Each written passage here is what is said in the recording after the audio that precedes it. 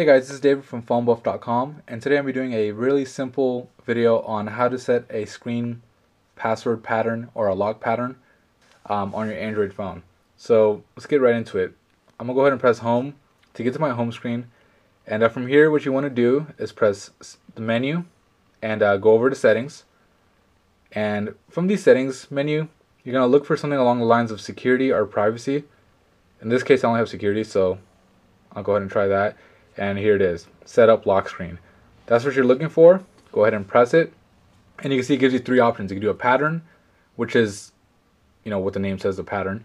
A pin, so you can just set, a numeric passcode, and then a password, which is a combination of letters and numbers, or just letters using the keyboard. In this case, I'll do pattern because it's easy, and most people opt for this. So I'll go ahead and draw a pattern. It's got to be at least 4 dots.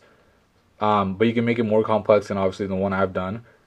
But just to keep it simple, I'll stick with this and hit confirm. So it asks you to confirm it so you don't accidentally put something in there and forget it later. And back out of it once you've set your lock pattern. I'm gonna go ahead and lock my phone and unlock it.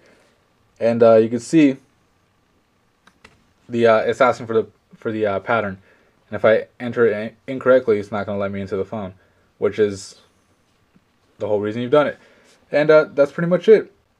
Alright, this is David from phonebuff.com. Thank you for watching the video, and don't forget to visit phonebuff.com for more cell phone news, reviews, and how-tos. Thank you.